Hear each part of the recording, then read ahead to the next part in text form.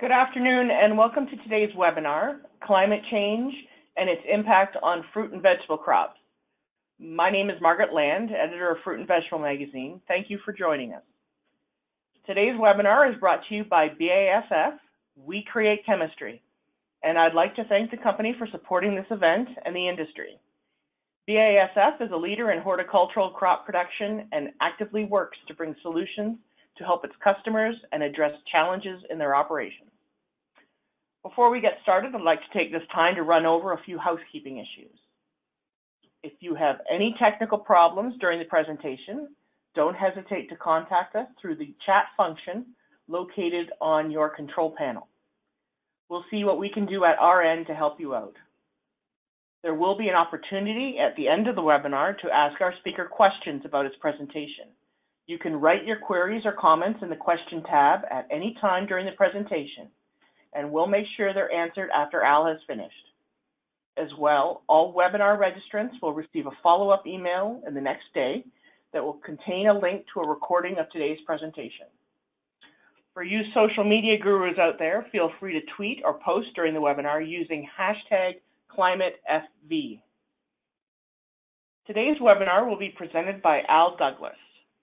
Al is the director of the Ontario Centre for Climate Impacts and Adaptation Resources, located at Laurentian University in Sudbury, Ontario.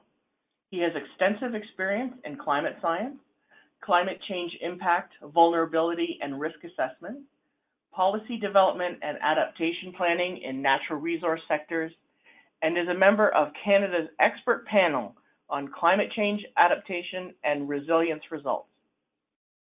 Today, he's going to discuss climate change, its associated impacts on agriculture, and how growers can respond through adaptation. Thank you, Al, for joining us today. Yeah, thank you, Margaret. It's my pleasure. I really appreciate these opportunities to speak to different audiences to convey information about climate change impacts and adaptation.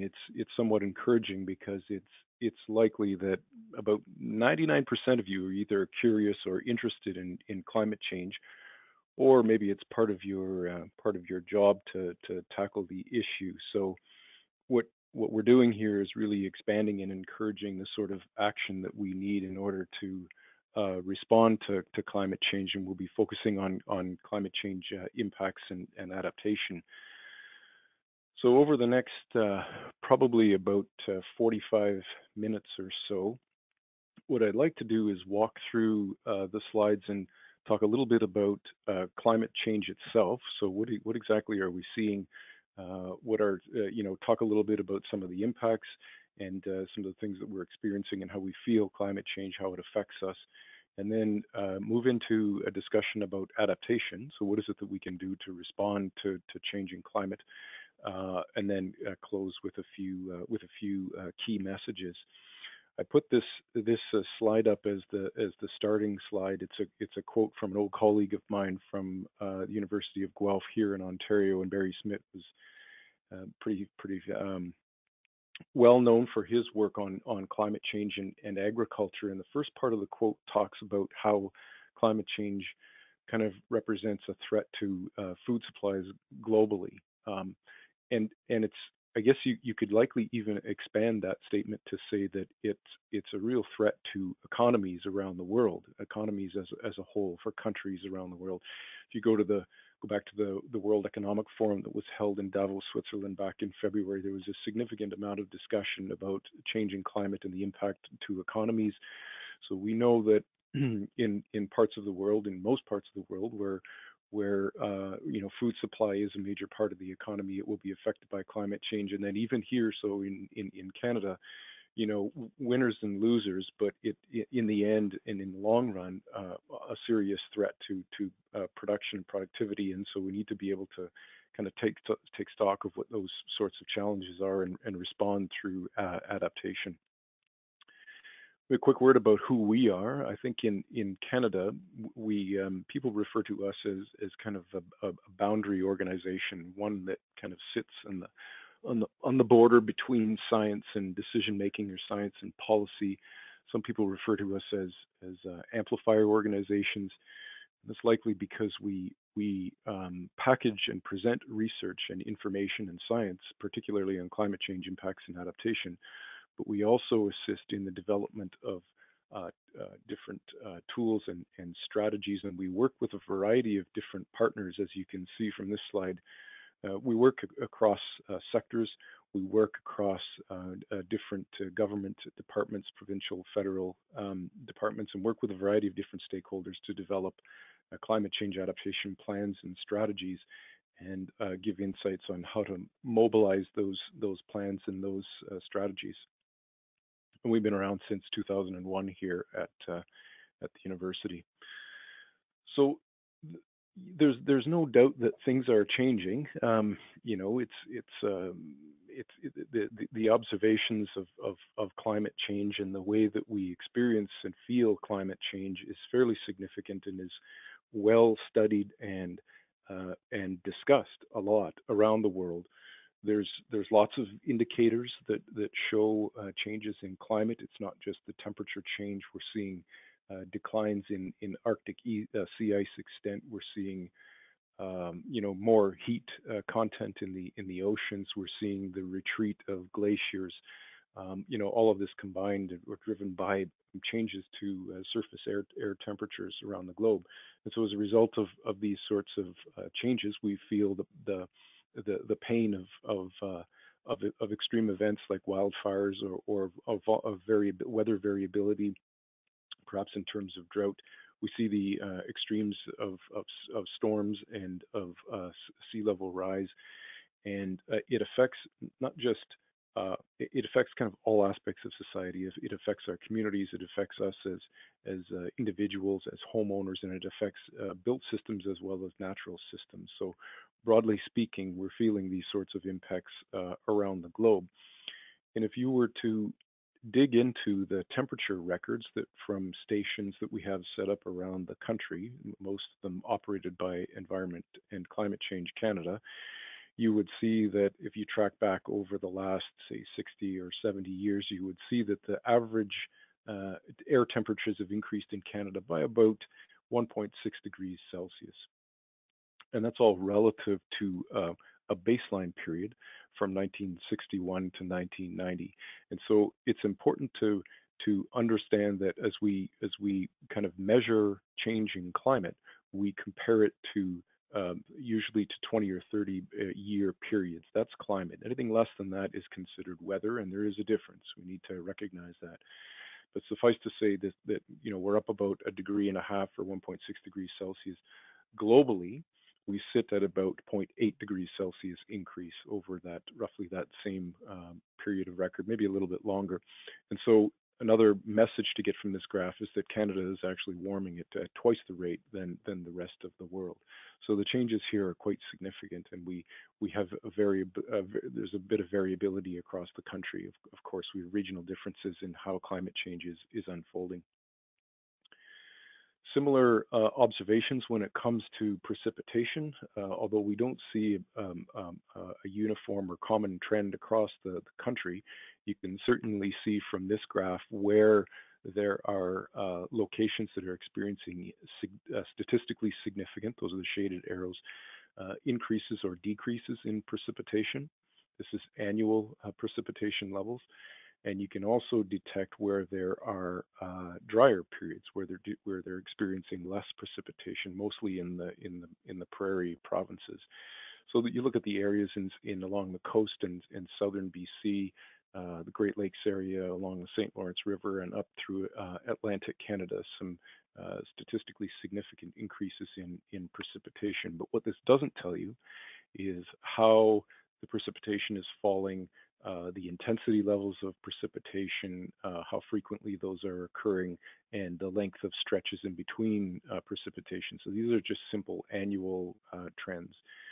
So it tells you a little bit of information, but doesn't tell you the complete story that we have. And you need to dig in a little bit more regionally to understand those averages. And it's also fair to say that if you look at kind of temperature distributions or shifts to these average these temperature anomalies over different periods, you can see that as the average shifts, so do the kind of the tail ends of this sort of distribution. And so, there's a lot of discussion lately about how the extent to which we associate extreme weather to climate change. And you can see that it is, if you just look at the simple kind of temperature distribution curves, you can see that it is, there is a larger area, meaning that it's more likely that we would see those sorts of extremes as time goes on and into the future when it comes to climate. So all of that information that I just presented is in fact historic. Those are trends, trends in temperature and precipitation, and so there's no doubt, from those, when you look at them, there's no question that things are changing, and they come from measured records. But everyone wants to know about what is in store for the future. We want to know kind of how things are expected to change and over what time frames, and like how bad can it get, and that sort of thing. And so we look to the Canadian climate modeling contingent, and we also look to other global climate modeling groups around the world for these sorts of projections of both temperature and precipitation. You can get projections of other climate indices as well, but these are just a sampling of the temperature projections for Canada along the top 4 grid cells, and the projections of precipitation change along the bottom 4.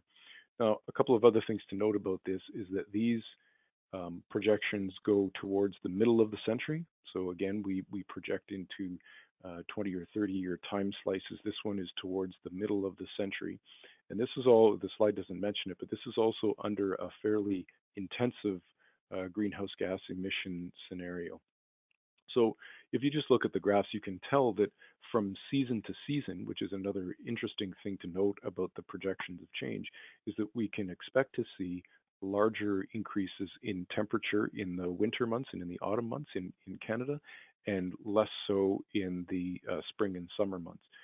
Similarly, for precipitation, you can see we expect to have drier periods, especially in parts of BC and southern Alberta, in the summer months and in the spring months when compared to the autumn and the winter. So again, these sorts of projections are helpful to kind of paint the picture of the direction that we're going into the future.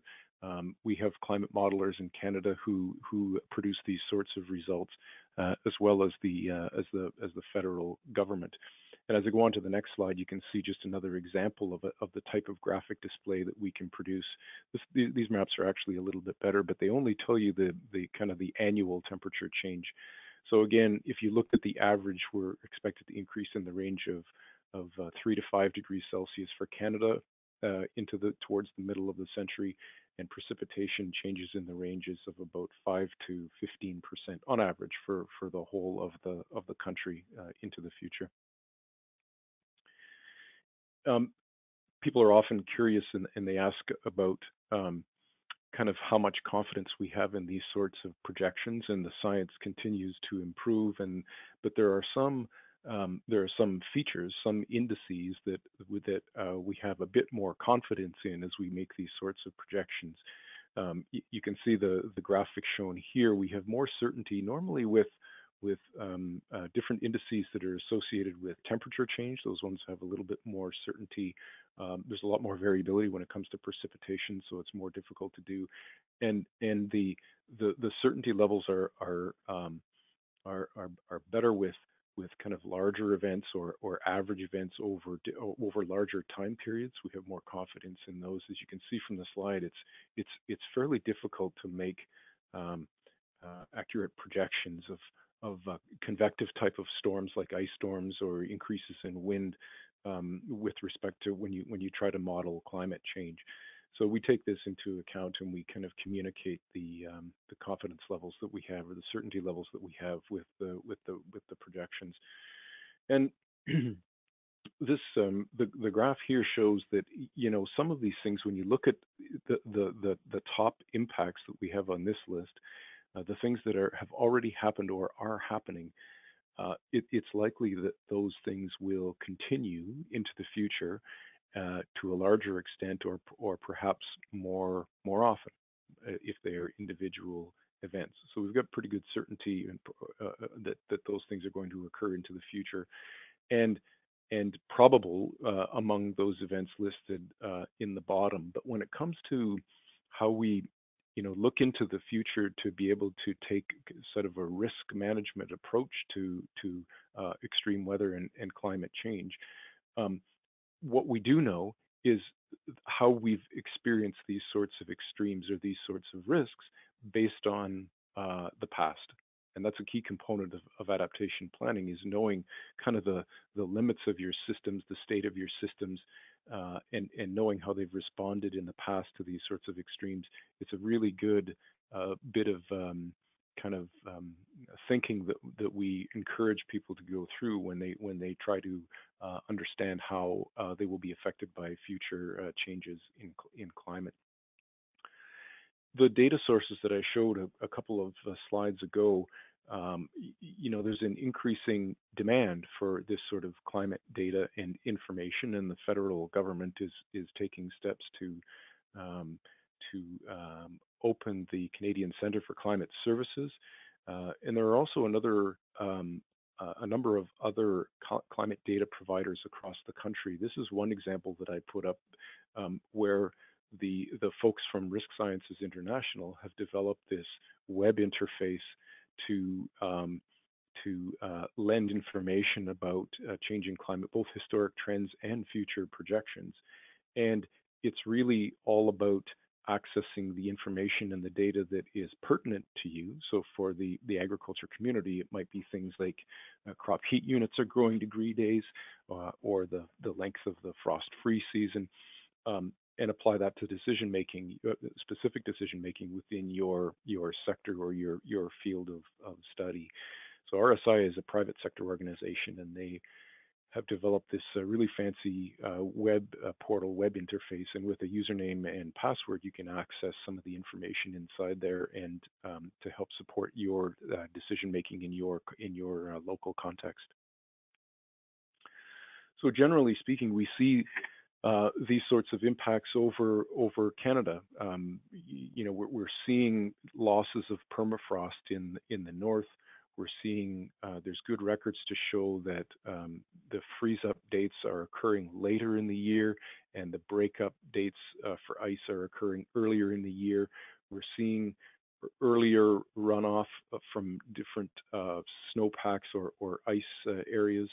And we're seeing declines in the amount of stream flow that are available later into the summer months. We're seeing record of earlier budding of trees. We see there's record of earlier calling of frogs and toads, and the challenges associated with being able to predict the weather and travel on the land from the perspectives of Indigenous peoples in Canada is significantly changing and jeopardized as a key part of their culture. So the impacts are very broad. They're very broad across the country, and quite significant. And so if we were to take those sorts of impacts and then look at where we have agricultural production across the country, one could begin to map over what those climate changes are and what the impacts are to a more specific region, a more specific agricultural or production region within the country. And that's pretty important. It's important to be able to look not just at the broad trends or the national trends, a lot of the stuff that I've presented so far.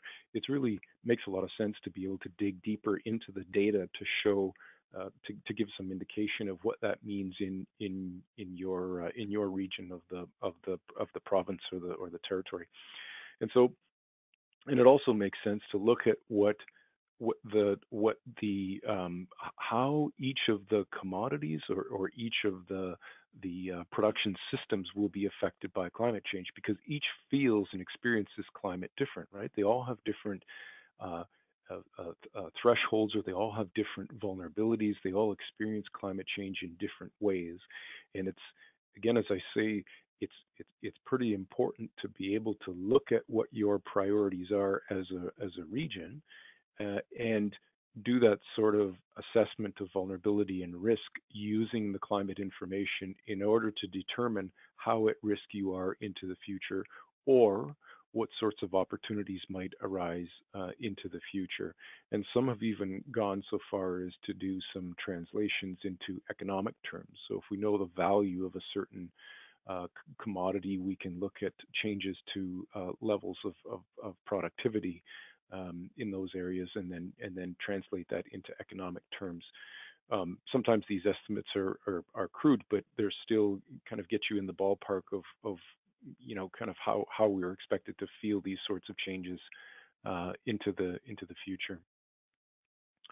If we look specifically at agriculture, we can take those sorts of climate hazards that I have listed on the left-hand side, and we can map them over into these sorts of impacts that we're experiencing. So the increases in temperature, changes in precipitation, extreme weather, in some cases sea level rise in the coastal areas, these translate into risks and opportunities. Longer growing seasons, for example, we see a shift in cropping patterns. We see shifts in the presence and abundance of pests and diseases in certain areas. We see examples of water stresses, both excess and shortages in different parts of the country. Infrastructure is an interesting one because in my mind, it affects both farm level infrastructure, so smaller scale, but it's also, in my mind, it's also important to farmers to know that they have resilient infrastructure surrounding them, maybe under the responsibility of municipalities or regions or unorganized townships and that sort of thing, where that infrastructure is important for the ag community. And there will be losses and gains of both agricultural lands across the country. So I guess it's important to note from this slide is that climate change looks and feels different. It includes both the long-term changes to average temperature and precipitation, the stuff that I talked about at the beginning. It also includes examples of extreme weather, but there's the kind of the in-between, and I call it variability, the highs and the lows, and we see a lot of that already. We see a lot of that. We already experienced the highs and lows, and we recognize that. But it's also the fact that climate, in the context of changing climate, is the fact that we'll continue to see those sorts of highs and lows, and possibly to greater highs or greater lows, and possibly more often. And that taxes the systems that we have in place. It kind of taxes our ability to maintain or grow production in the different regions of Canada. It's important also to mention that there are positive and negative impacts. There will be opportunities that will arise as a result of climate change. We see the examples that are listed on the left-hand side: increased productivity with warmer temperatures. So we have possibilities of growing new crops or different crops in new regions. We have the potential for longer growing seasons. We have the potential for more heat that's available in certain areas. We see the potential to have longer periods without frost, accelerated maturation rates. All of these things stand as opportunities, and they are viewed along the lines, at the same time as we view the risks. We see the challenges that are listed on the right-hand side: extreme heat, potentially soil erosion, pests, moisture stress and droughts and things like that. But ultimately, if we want to seize the opportunities, and if we want to manage the risks associated with the negative impacts, it requires adaptation. It requires us to take measures and either become more resilient or take measures to take advantage of those opportunities that are going to present themselves. But you won't know what they are unless you're informed by information about climate change, data, risk assessment or opportunity assessment processes, and what ultimately can be done in order to seize those opportunities. What are the options? What are the opportunities?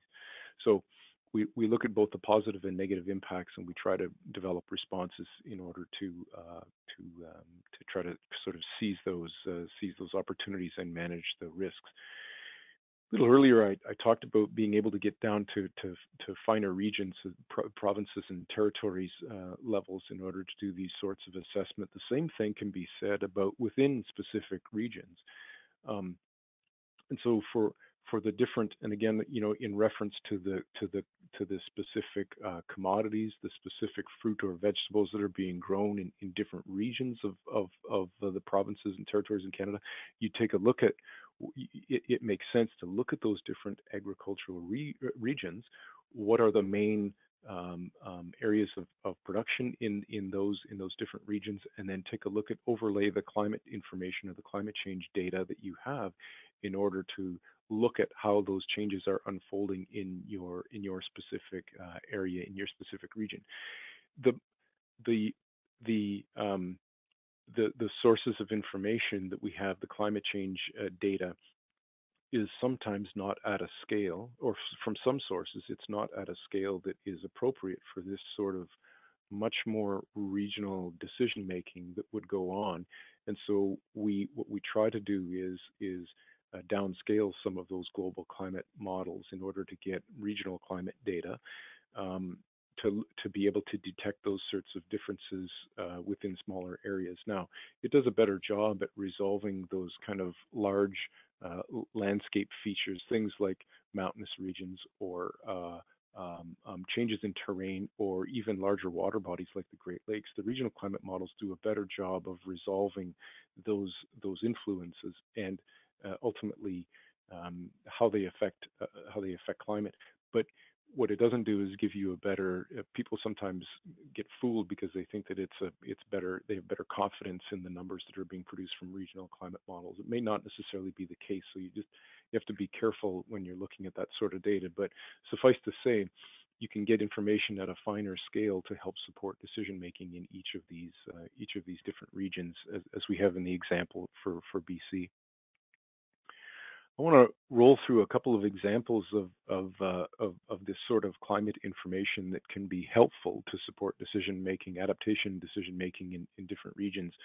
I've got the next 5 slides show different regions of Canada and some projections that have been made with respect to the length of the growing season. This is some work that was done by Agriculture and Agri-Food Canada a few years ago, and it's a very interesting way to present the information, and very, very helpful when it comes to decision making. As you can see, if you look closely, you can see the scale or the size of the grid scales or the grid cells is fairly small, and so this is probably some regional climate modeling that was introduced for the area. So we start with BC, and I don't want to present a lot of numbers to you, but I guess suffice to say that what the modelers have done here is that they've looked at the area within the region that has certain growing season lengths in days, and they've mapped that out. They've created the map to show that sort of, and that's the baseline. And the agricultural extents are shown by the dark black lines. And so what they do is they introduce a climate change scenario into this sort of modeling, and they project into the future the changes in the area of land that will have these different growing season lengths. So, for example, if you look at BC at current, there's about 7.6. The data shows that there's about 7.6% of the land mass under the baseline scenario. 7.6% of the land mass has a growing season length of greater than 170 days. Modeling into the future, into that time frame, into the future, the 2020s is the period that they're looking at. It's projected to increase to about 16%. So roughly doubling into this next 30-year time period. Similarly, you can look at the low end of the scale as an example, and the current area of the province that has growing season lengths of less than 100 days is at about 34%, and into the future, that's expected to decline to about 10%, or roughly a third of what it is now. So that's how they're presenting this sort of information. So those are the data for British Columbia. If you look at the prairie region, you can see fairly large increases in that kind of swath across the south of the provinces. Large areas changing in Saskatchewan and in Manitoba. And again, looking at the map of Ontario, you can see that from the southwest of the province right through to the eastern parts, large increases of that greater than 170 day growing season. And if we look into Quebec, similarly, you can see the changes to the growing season length modeling and projections out into the future. Again, it's interesting to note because it almost looks like isotherm lines on a map, and you can see that as you go into the future, the lines just continue to move further and further north. And finally, the map of Atlantic Canada. So all of this is on the Agriculture and Agri-Food Canada website. You can access this sort of information, and they not only do they have, I've showed the slides of the length of the growing season, but you can also access maps just like this that show effective growing degree days, and they also have maps and projections of moisture deficits. So this information is really helpful. It's very good to kind of get broad scale view of how things are expected to change. You can get into finer detail if you take a closer look at the maps or even access the raw data. For me, when I looked over the data, the interesting thing was, and the largest changes were not about the darker shades of brown. There wasn't as significant a change in the high end of growing season length, but there was much more change in the low end of growing season length. So for example, in British Columbia, it's cut to about a third. Where the growing season is less than 100 days, it's cut to about a third. In the prairies, that number drops in half. It goes from 14 to about 7%. In Ontario, it cuts in about half. In Quebec, it cuts to about 45%, and in Atlantic Canada, it cuts down in about half again.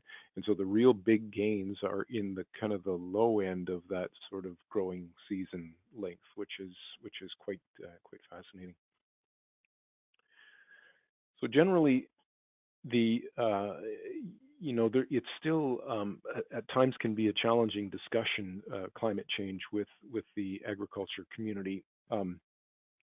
And what's interesting is that as we've seen just from those maps that are shown, the impacts will affect different parts of Canada differently. There's good information out there that show that the prairies are where there's large swaths of agricultural land are likely to be affected most significantly, and some big challenges into the future when it comes to moisture or drought stress. And so again, looking at how this plays out regionally is fairly important. And I move into a couple of examples of extreme weathers and that I pulled from the literature. When we think about how crops can be affected in any given year from extreme weather, it can be enormously significant. It can affect the economy of regions, especially within a given sector, quite significantly. And this example from British Columbia and their desire to really grow the agricultural economy in British Columbia, events like this can have significant challenges in any given year. Examples from 2009 where there was issues with the fruit fly, and in 2006, heavy rainfall causing significant damages in southwestern BC in the Delta area, and 2012 drought in the Peace River region. And so these, some of these crops are more sensitive to changing climate and certain climatic conditions than others. So some are kind of inherently more or less resilient, and some of them will be affected much more significantly. So extreme weather can have a huge impact. Similarly, in Ontario, we had here in Ontario, we had a really wet year last year. There was just enormous amounts of rain, which not only delayed kind of planting in different areas, but it also flooded the crops a little later on, and was followed up by continuous rain and extreme weather. Large parts of the province, especially eastern Ontario and in the Holland Marsh area of Ontario, were flooded with enormous amounts of rain. And so when you look at the apple crops, the significant challenges in those very wet years. Now, interestingly, when you compare this to the way that things were in Ontario in 2016, it's almost the exact opposite. And this is the point that I made earlier about variability in the system. Is that how can it be so dry in 2016 and then 1 year later be so extraordinarily wet? Here in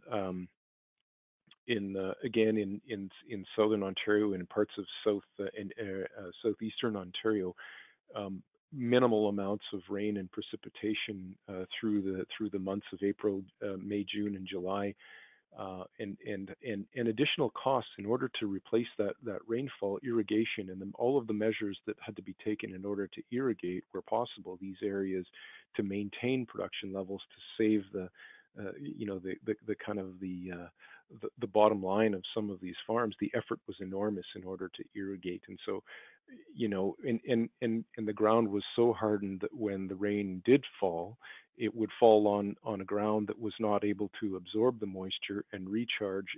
It just a lot of it was lost in runoff. So pretty significant challenges there. So we changed gears a bit, and we also know that changing climate can make the conditions conducive for the movement and kind of abundance of pests and diseases as well. I don't have diseases listed on here, but it's in the same category. There's good modeling work. This came out of Agriculture and Agri-Food Canada back in 2006, where they combined bioclimate models and scenarios of climate change, and they looked at how the suitability of specific locations for the movement or survival and reproduction of these different critters in different parts of Canada, and measured the potential for their distribution, their movement or survival within a region, or movement to new regions. And of course, this is important information, because if we think about adaptation, what is it that it looks like in this instance? Well, it's earlier detection, it's targeted intervention, it's containment or control, or even eradication. So this is some really interesting research that helps paint the picture about other kind of impacts that we could experience in the ag sector. So we'll change gears now and talk a bit about adaptation, which is kind of the other side of the response to climate change. There's a lot in the media lately that talks about reducing greenhouse gas emissions and the national carbon pricing strategy, and what we need to do in order to reduce emissions, which is really critical. But for this conversation, it's about the impacts of climate change and what we can do now to look at the risks or take advantage of the opportunities. And adaptation looks and feels different in different regions of Canada and around the world. To some cities, it's about green roofs to control precipitation, or to help with cooling. In some areas, it's about cooling centers to protect vulnerable populations. On the bottom right, it's those fancy devices that can be installed in the basement of homes to prevent sewage from entering back up into your basement when there's recharge from heavy amounts of storm water, or water capture polymers in concrete to prevent freeze-thaw cycling, and the good old Dutch in the middle who have learned to kind of live with water and have begun to build institutions and schools and shopping malls inside these floating pavilions in order to deal with sea level rise and flooding. So it varies by region, and adaptation varies according to specific the hazards that you're dealing with. I think along the way we've done, and especially the agricultural community who are in the face of extreme weather and changing climate all the time. There's been a good when it comes to the amount of adaptation that's happened, much of it has been incremental adaptation. There's been a bit of systems adaptation, but at times it may require us to be thinking outside those limits and think about what sorts of transformational changes would be required um, in order to maintain resilience, maintain productivity in different regions of Canada. And those are fairly big steps, and it requires us to get kind of outside the box a little bit. Adaptation is also very much a process. It starts with raising awareness. You move into the collection of information, which supports the assessment of vulnerabilities and risks, and then this stage that is developing adaptation measures and implementing those measures, and then learning about the effectiveness of those and how what we need to be doing differently, or what sort of new science can enter into the decision making process. What new information do we have? And there are other groups around the country similar to ours. These are examples of other kind of boundary organizations that exist across the country that can help access resources, to provide advice or insights, or to help walk through those different processes related to changing climate. So there's a few of these organizations that are our colleagues, my colleagues across the country, that do this similar sort of work. There's also good evidence of how adaptation is actually happening at the farm level. We see, if you took a look at this list on the left-hand side, I would imagine that many of you are familiar with these things. And so a lot of it is the things that we know about, or things that we have been doing. It's just possibly at different scales, possibly at different time intervals, possibly at more efficient use of these sorts of examples of adaptation that are already occurring at the farm level, and appropriate for your region and your type of farming that you do. The other side of the equation is to have governments, so federal governments and provincial and territorial governments, to have supportive programming. This is an example, came out of the Canadian Food Inspection Agency, that was really encouraging these sorts of innovative approaches to adaptation at the farm level. And as I understand it, this program was fairly successful and yielded a number of different innovations that helped build resilience within agricultural systems. Another example, on the policy side, this is one of those pieces that is again responsible. If we want to encourage adapting to climate change at the farm level, we need these sorts of supportive policies to be in place at regional levels, at provincial or federal levels. I pulled this example from British Columbia. That was a book, an action plan that was put out a number of years ago, but still stands as a good example of how they've approached this strategically.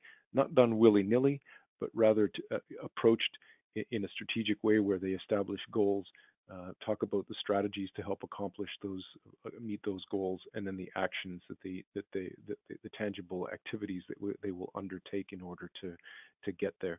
A great example, and the support of policy really does enable adaptation at different levels.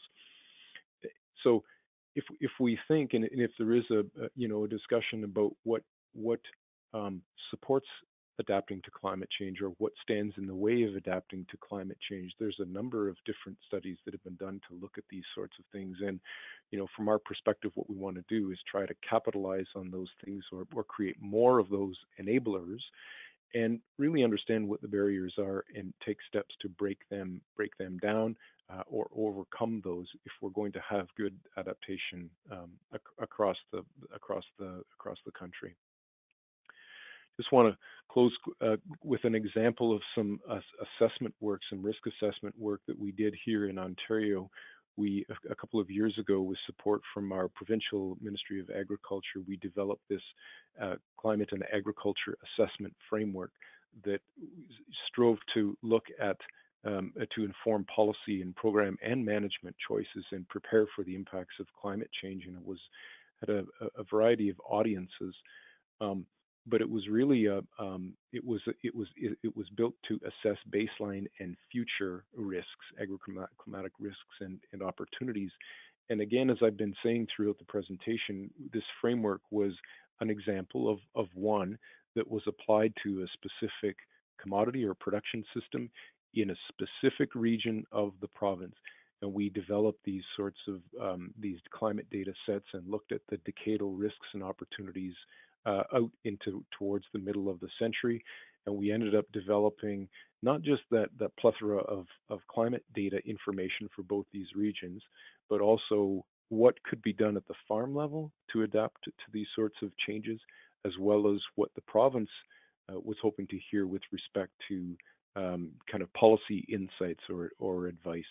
We used an existing tool. We were lucky enough to find the land suitability rating system that had climate as a component of it, and we were able to alter that climate component to see how the suitability of the land would change and how that ultimately would affect productivity into the future based on what we knew about production levels in the past.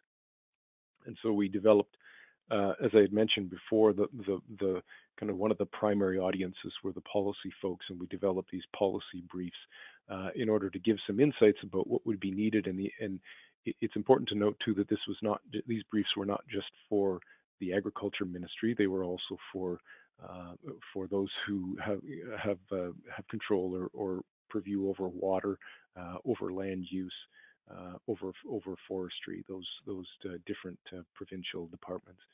So an example of a transferable, translatable assessment framework that could be applied in different regions of Canada to understand baseline and future risks.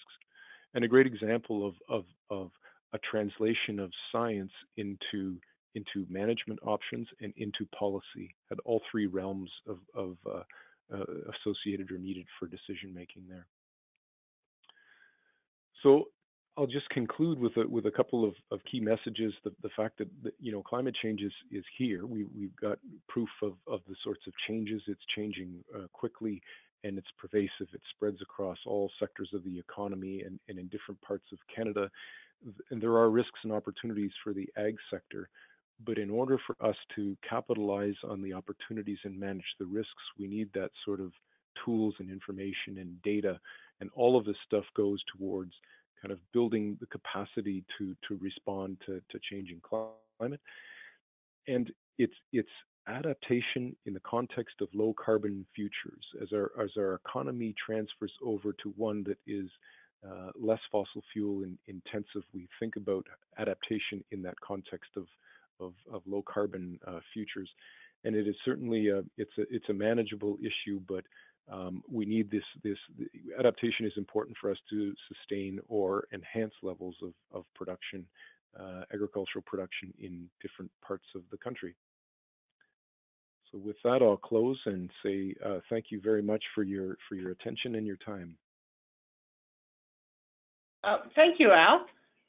Just a quick reminder, if you have any questions or comments, we'd like them you to write them in the question tab, and we'll make sure they're answered in queue. So, to begin, in many cases in Ontario, potato planting is about 1 week behind schedule this spring. So based on your presentation, this would be due to weather and not climate change? Yeah, you would. Yeah, absolutely. You would call in any given year what you experience as weather. But what you take from it is that what if this is likely to continue into the future? Or what do the projections say about this sort of later later start to the season, and how am I dealing with it right now, and is that the right way to deal with it, and what is it that I could do differently in order to deal with this sort of more regular occurrence into the future. Okay. So there was a discussion about the three types of adaptation, and then there was a mention that we'd mostly seen incremental adaptation. With transformational adaptation, what would that entail? Yeah, it's in my mind, transformational adaptation is much bigger. It's much bigger picture thinking. We experienced this in some of the work that we did in Ontario. We did that sort of risk assessment up in the north, in the Great Clay Belt of Ontario. We looked at Ontario, but it stretches over into Quebec, and there was a real interest and real curiosity about how climate change might support more agriculture in the north, in that area. And there had been agriculture there before, but the landscape is not conducive. It's not ready or prepared for farming. And so if we were going to do that, what would we need to do in order to transform the landscape into one that is conducive to farming? So, there's all kinds of kind of small scale and medium scale and large scale activities that have to happen. There needs to be supportive policy in place.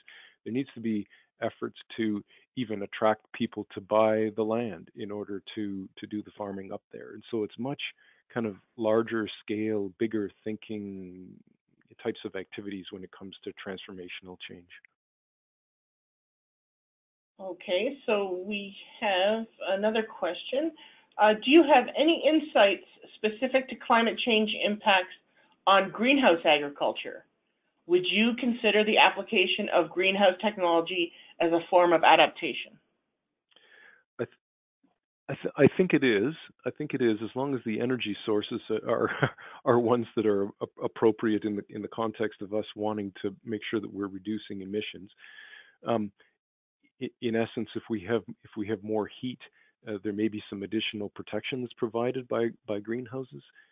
We also have the ability to kind of extend the season in some cases using greenhouse technology.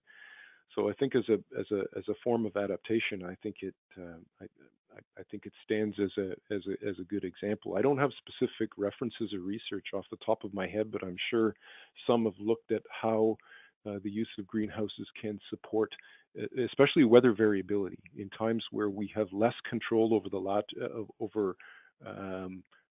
way that things are playing out on the landscape, and have the ability to control that with infrastructure.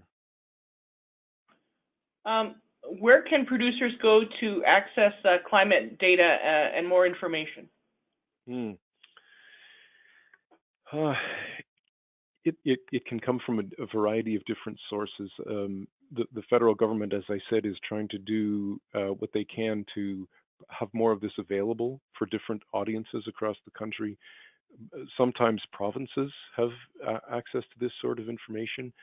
The slide that I showed of groups just like ours, these boundary organizations, they often are, because they work in the field of climate change impacts and adaptation, sometimes exclusively, they have access to the information, or they produce it themselves. PCIC, the Pacific Climate Impacts Consortium in BC, has climate modelers on staff, and they do this. They produce this kind of data. Uranos in Quebec produces this climate information, so they have modeling capability there. So it really depends on what region you look at in Canada, but those different organizations can provide good insights on where you can get the data, if not right directly from them. Okay, thanks. Are there any statistics from the crop insurance companies about increasing damage and payouts? That's a good question. I don't have much information about. I mean, they generally don't. They don't break the data down into fine detail. But what I do see is I compare the amount of I compare the challenges that the insurance industry writ large is facing when it comes to changing climate. I mean, there's lots of information that shows how reinsurance as well as insurance companies are feeling this sort of pain as a result of an increase in the extremes of weather, not just in Canada, but around the globe. Their business case depends on one where they can bring in enough money with premiums to pay out for claims. And they've, in many instances over the last number of years, they haven't been able to do that. So their business case is kind of wrong, but they're also taking steps to try to do a better job of assessing risk at local levels so that they can set premiums accordingly, I suppose, and they're also taking steps to encourage or incent measures that are more resilient. So we know a lot about what's going on in the property and liability insurance sector, but I don't know as much about crop insurance. But I'm curious about that. I'd like to learn a bit more about that to see kind of how things are unfolding, if they're unfolding in a similar way to the property and liability insurance. Okay, well, I'm not seeing any other questions. So I just wanted to provide a quick reminder. All webinar registrants will receive a follow-up email tomorrow that will contain a link to a recording of today's presentation. So don't worry if you've missed anything. You will be getting something tomorrow. Once again, I'd like to thank Al Douglas for taking the time to share his expertise with us today. I'd also like to thank BASF for sponsoring this webinar and helping provide this information to attendees. BASF, We Create Chemistry, would also like to extend its thanks to today's presenter and to attendees for their participation. BASF focuses on the long-term well-being of every part of agriculture. For more than 100 years, the company has been working together with grower customers to develop innovative solutions for their farms. Please visit agsolutions.ca/horticulture to explore what BASF horticulture products have to offer for the 2018 season. BASF will continue to introduce innovative solutions, including new insect management tools for the future. Thank you for listening and have a wonderful afternoon.